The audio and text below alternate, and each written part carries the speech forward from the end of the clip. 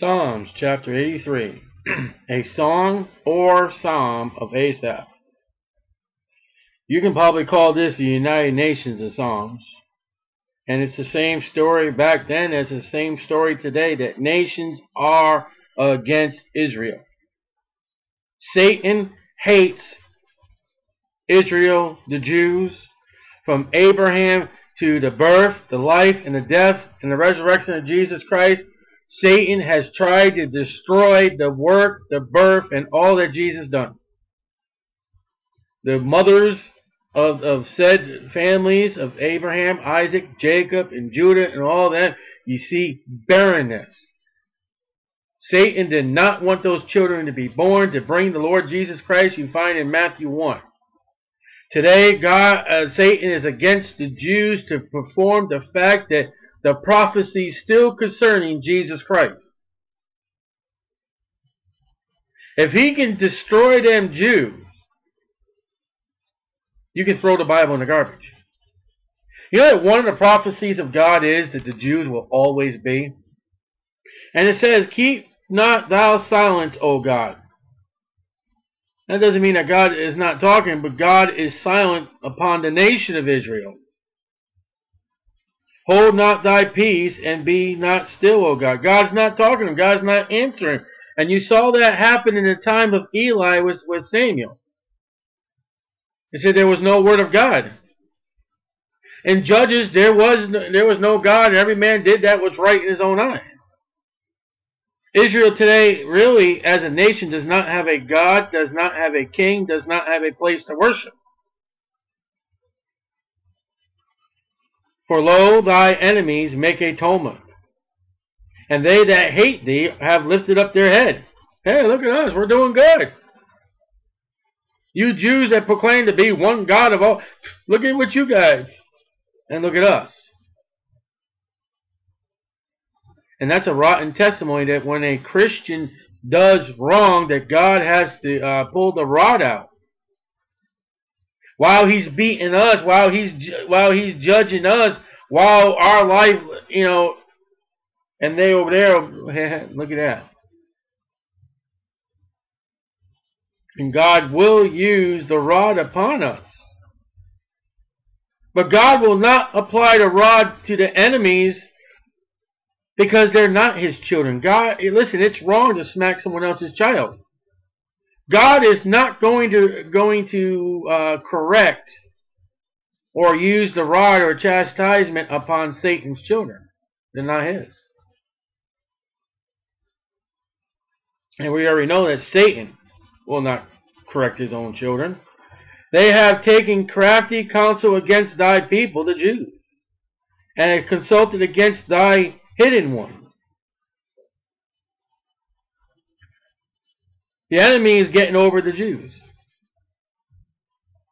And the Jews are crying out, God, help us. Look what they're doing. And again, over for the last 3 or 4 chapters is, God is not the God that, I'm just going to beat you and just because I like it. No, that's Satan. The Jews are sinning. They are rebelling against God, and this is why they're getting changed. And God is not going to do anything till they repent. There are Jews today that are going to die, that have died in this church age period, that went to hell. Because they rebelled and disobeyed God. They have said, come and let us cut them off from being a nation. The United Nations, everybody that's in the Middle East right now. Listen, if you go over to some of those Middle East nations and walk into their history school and they got a map on the wall, you will not see Israel, I have been told by missionaries over there.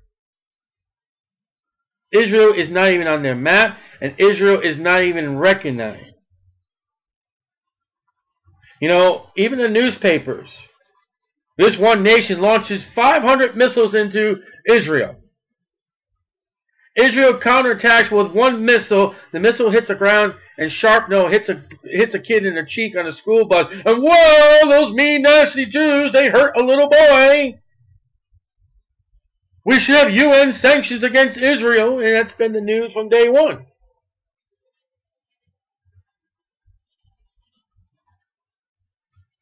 They do not want to recognize, even though God does, Israel as a nation. That the name of Israel may be no more in remembrance. That's what they're trying to do. That's what Satan's trying to do. He's trying to destroy Israel. Again, if he could, and he's not going to, then he would ruin the whole Bible, ruin all prophecy. And he's going to go at it during Jacob's trouble. Boy, is he going to try to ruin and rid the world of Jews. But there's going to be a remnant down south in Salapitra, Revelation chapter 12. And you know who comes out in the end? The winner, the Jews, and Satan goes in the lake of fire. God gets rid of Satan, but he doesn't get rid of the Jews. Did you know that? Has your pastor told you that, how can I say it? There's a second coming of David? Do you know that David's going to sit in Jerusalem with Jesus Christ as the prince? Do you know what the scriptures say about that? Now, if Satan can get rid of if Satan can get rid of the Jews, then there would be no, and you throw Ezekiel out. But you don't. For they have consulted together with one consent. They are confederate against thee. There is the verse on 2014, the United Nations in New York City. And if you were to take each of the delegates one by one into a secret room and say, we're not going to say who you are, what you are, but let me just tally. Are you for Israel or against Israel? All I'm going to do is put a tally mark. I'm wondering what the tally marks would be for Israel and then against Israel in the end. And if I know the Bible, and if I know Satan, and if I know Scripture, I would say that the United Nations tally would be more against Israel than for. And our presidents, the United States, are part of it. They would rather Americans have oil of Saudi Arabia than the fellowship of God the Father with the Jew. For Genesis 12 says, I will curse them that curse thee, and I will bless them that bless thee. That as a Gentile, the only way you're going to come out of the tribulation period and go in the millennium, it's not if you counterfeit the mark, or if you get through the tribulation period without receiving the mark. Those movies are lies. The only way that Jesus said that how your conduct is to that Jew. If you help the Jew out, food, visitation, medical needs, and all that, then you will go in the millennium. You'll be considered as a sheep nation. If you reject that Jew, you do everything against that Jew, you'll be a goat nation. You'll be cast into hell. Matthew 24 or 25. I forget which one. You know, even as a born-again Christian, your conduct, what God look upon you as a relation for the Jew. If you have somebody at work who is an Israelite, who is a Jew of Jacob and all that, and you mistreat him, God will mistreat you even if that Jew is saved and you're a born-again Christian. You know what Paul says? He says, pray for the Jews. Pray for Jerusalem. Now let's read the UN association found in Psalms 83. You can go online and find the association of all the countries that are United Nations today, but you can go back in this time and look. Look, the tabernacles of Edom. Edom is angry with Israel. They are an enemy of Israel. And the Ishmaelites, hey, they're in the United Nations today, called Arabians, and they're against Israel. Of Moab was the one that had, he came from the incest relationship of Lot and his daughter. Was drunken one night. And the Hagarenes, Gebal, Ammon, that's the other daughter of Lot that got her father drunk. Amalekite, that's the one that God told King Saul to get rid of, destroy 100%, and here they are. in Psalms 83 in the list of ones against Israel. They're the ones that came up behind Israel as they were in the wilderness and attacked the rear end of Israel, those that were weak and feeble. And that's the ones that when Moses sat there, they had to lift up his arms, and there was victory to Joshua. When his arms fell down, there was victory to Amalekites. There they are against Israel. Had King Saul done his job, they wouldn't be there. The Philistines, they're the ones over there on the Mediterranean Sea. The PLO. The inhabitants of Tyre. Tyre is completely gone. Destroyed. Forgotten. Waste. Asher is also joined with them. They that hopen with the inhabitants of Tyre. No, wait a minute. Excuse me. Hopen with the children of Lot. Excuse me. I was trying to read what the note here. The note says they have been an arm to the children of Lot. So an aid, help. Selah.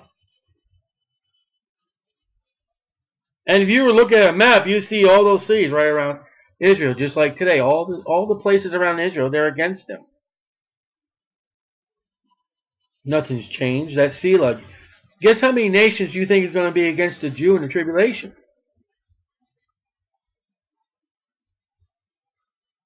Nothing's changed.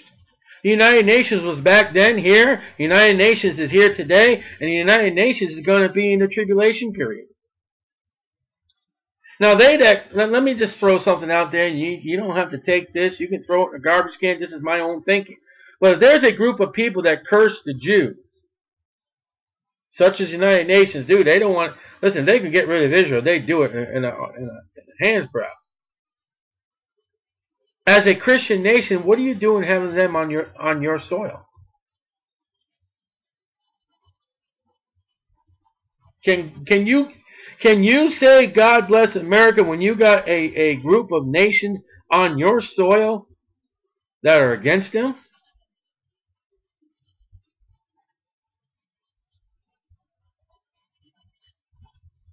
I'm going to leave that up to your own thinking. I say no, but who am I? Do unto them, all these nations, as unto the Midianites. Numbers 31, Judges 7. As to Sisera, Exodus 6. Oh, wait a minute, that's wrong. Hold on. Alright, for the Midianites would be, again, Numbers 31, Judges 7. To Sisera, my eyes are not working right now, so please forgive me. I can't see these little letters here. I'm trying to give you the references, and help me here for a minute. Judges 4 and Judges 5. As to Jabin at the brook Kison, which perished at Endor, they became as dung for the earth. You know what Jesus Christ is going to do to all these nations that rejected the Israelites? He's coming back angry. You know, he's a Jew. I don't care if you look at the pictures that America has of him. He's a brown, short Jew. And there's no desire that we should just love his picture. Make their nobles like Oreb. Judges 7. And like Zeb. That's not, I was going to say Joshua, but was that Gideon or that went in there and he destroyed them? And he taught them. He went and got some thorns and he tore down the tower. Yea, all the princes of Zebah and as Zalmunna, who said, let us take ourselves the houses of God in possession. Let's go in there and destroy Israel. Let's take their land. That's what Arafat wanted. That's what the United Nations... Israel, move that wall over and give the land to them. Alright, move that wall over some more and give more land to them. Slowly getting rid of the land. Listen, England did that. Here, have the land, but we've got to give land to Jordan. And that's when England began to be sunk. Oh my God. No OMG. You know these people cry, speak English. Why? You're not. OMG is not English. It's babble, talking first grade, kindergarten, that I'm too lazy to type. That sister. You talk like a black person. Imagine white people talking like a black person. Oh my God. Get it right. King James Bible. They probably got a Bible in the market right now that says OMG. Would you buy it? Would you buy a Bible that said OMG? Why do you speak it? King James Bible believer. Would you read a Bible that says, and oh for her sister? Would you buy it? But you talk it and you type it. Make them like a wheel, as stubble before the wind. And that is when you plant, when you harvest the grain, you would take it and put it under the wheel, and that wheel would smash up all the seed and the husk.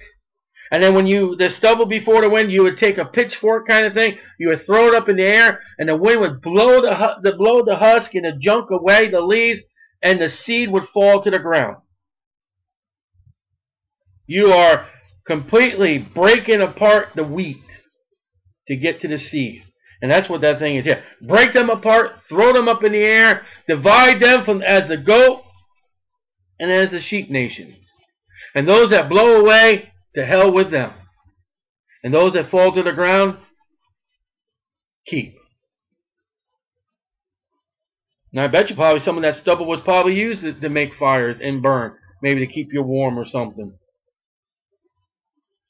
As the fire burneth wood, and as the flame setteth the mountains on fire. Utter, total loss of a forest fire. So persecute them with thy tempters. In other words, go through there with a fire and don't leave anything standing. Completely wipe it out. And then when the rains come, it washes all the topsoil away. And make them afraid with thy storm. So see, there's a fire. It burns all the trees and all the vegetation away. And then the storm and all that. And then there's mudslides and wash away. Fill their faces with shame. Why? For what they did to the Jew.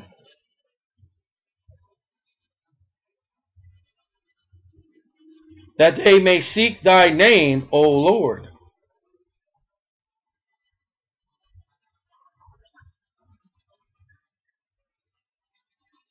Imagine when Jesus Christ comes. Are they going, it says he has a name, a vesture written upon him. Are they going to know who he is when he comes? Is the world going to know?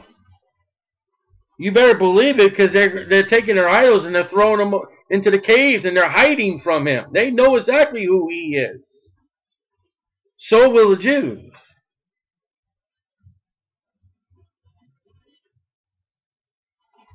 Let them be confounded and troubled forever in hell. Read Luke 16. Yea, let them be put to shame and perish. How do you know that's hell? For God so loved the world that he gave his only begotten Son, that whosoever believeth in him shall not what? Perish. Nations will go to hell by their conduct and treatment of the Jew.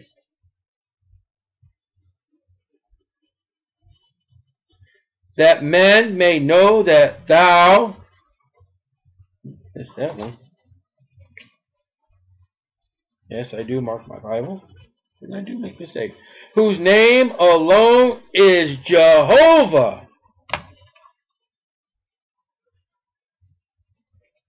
You know, it's the most silliest thing, that outside the United Nations there is actually scripture. They shall beat their plowshares or something like that. But over the United Nations that used to be, here in Psalms 83, over the United Nations that is present today in New York City, and over the United Nations that will be under the Antichrist, over them will be the name Jehovah. As they bow down before Jesus Christ, who is a Jew, and proclaim that his name is above all names, as Jesus casts them off into the lake of fire, art the most high over all the earth. You know, the United Nations now is preparing, has been preparing, setting up to make the laws and rules for the Antichrist over all the world. You know, there are laws that we have to follow in this country set by the United Nations, and they're just visitors here. But we have to obey some of their laws. They think they're the of who. But wait till Jehovah takes over and shows them who's over all the earth. Again, Paul says, pray for Jerusalem. God is not finished with them.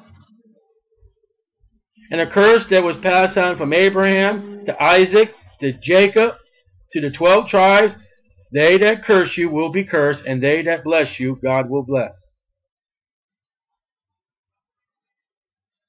The Jews are the apple of God's eye right now, and in Jacob's trouble, they will be punished with a rod because of their disobedience to God. But they are still God's people. And there are people out there in probably Baptist churches that will teach that God is done and forsaken the Jew, found in Thessalonians, I believe it is.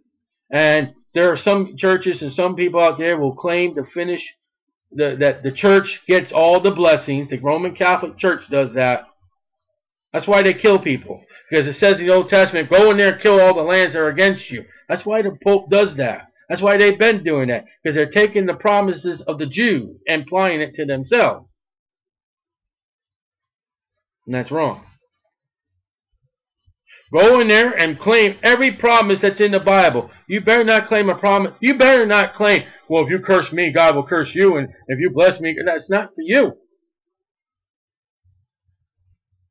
Well, if I do good, I'll get the land. The land's not yours. That's not your promise. Don't name it and claim it.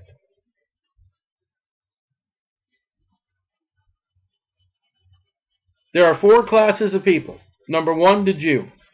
Number 2, the Christian, the born-again believer, who has put his faith, his trust in the righteousness and the shed blood of the Lord Jesus Christ. There is the Gentile, who is not saved and is not the Jew. And number 4, to all the world in one shot. Saved, lost, Jew, Gentile. As we close. O Lord my God, when I in awesome wonder consider all the worlds thy hands have made, I see the stars, I hear the rolling thunder, thy power throughout the universe displayed. Then sings my soul, my Savior God, to thee. How great thou art, how great thou art. Then sings my soul, my Savior God, to thee. How great thou art, how great thou art. And when I think that God his Son not sparing sent him to die, I scarce can take it in, that on the cross, my burden gladly bearing, he bled and died to take away my sin. Then sings my soul, my Savior God, to thee. How great thou art.